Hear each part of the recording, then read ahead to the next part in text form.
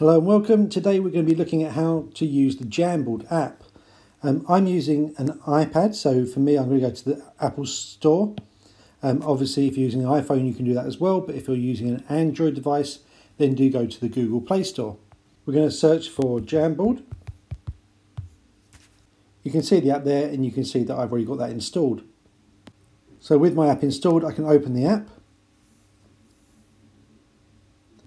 And the first thing you can see here is a whole host of my jams. These are the files. Just to explain as well, Jamboard files are just like other files on your Google Drive. So when you create your file, it will also appear on your Google Drive, and then you can use that and move that, share that, just like other files. One thing to say about the app is, unlike a lot of other Google apps, the app has a lot more advanced features than the web version. So if possible, when using Jamboard, I would recommend using the app. The other benefit I've got is I'm using an Apple Pencil, and so that means that writing on the app is a lot easier. So once we come to our dashboard, in the bottom right hand corner I can click the plus icon to start a new jam. So the way jams are set up is by frames. I can see across the top I've got at the moment one frame, so if I click on there you can see that. I can click the plus button to add more frames.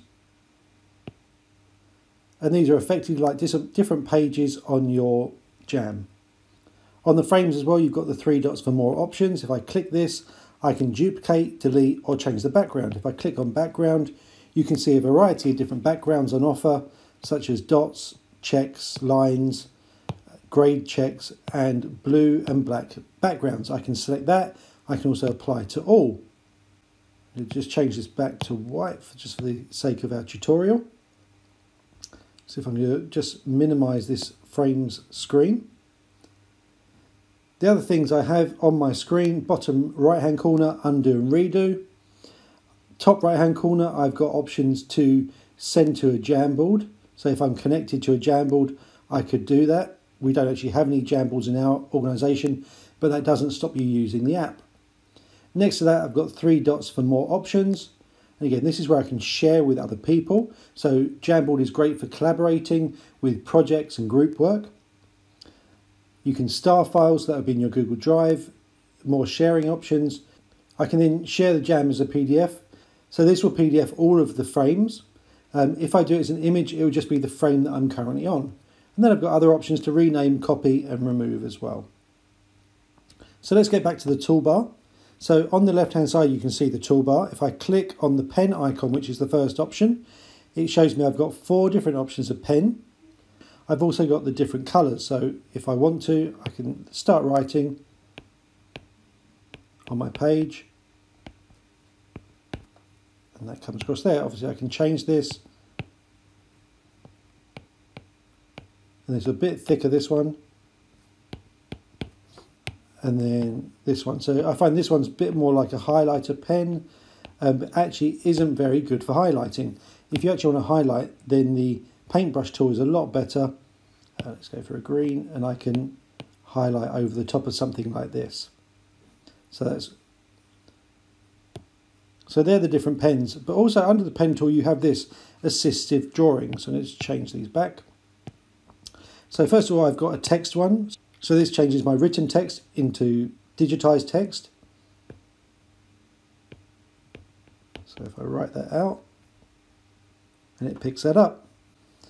Next I've got shapes, so I can draw a circle, a triangle, a square, or even a dodgy square, and all different types of shapes. So I can add different things in and it will pick up roughly what I'm trying to do.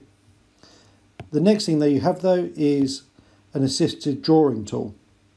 Now this connects in with Google AI, and so the idea is I can then draw something. So if imagine I was drawing a project and I was doing a house, and then as I'm drawing it picks up ideas of what I might be drawing across the bottom.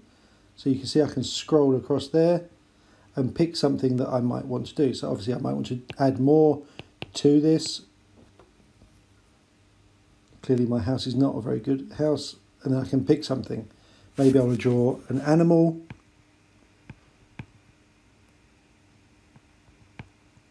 I'm very bad drawing. I don't know what it's going to suggest here. There you go. Maybe it's best like a frog.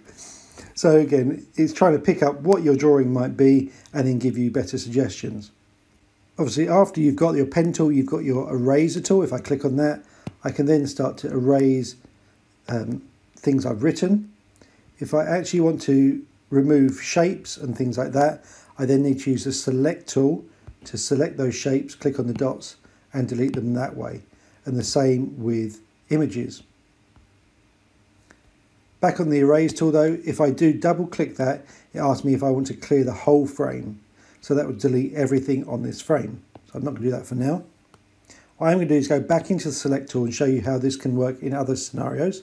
So if I do select my house, I can then pinch to enlarge that and minimize that.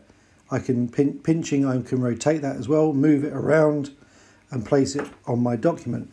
So that works the same with the shapes. So I'm pinching to minimize that, to move it, and obviously to give me the options to duplicate or delete as well.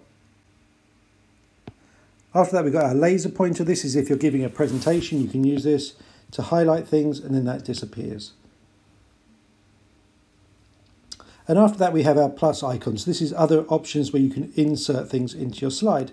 If I click on that, one is a sticky note. Sticky notes are very good for collaboration, so you can add your note.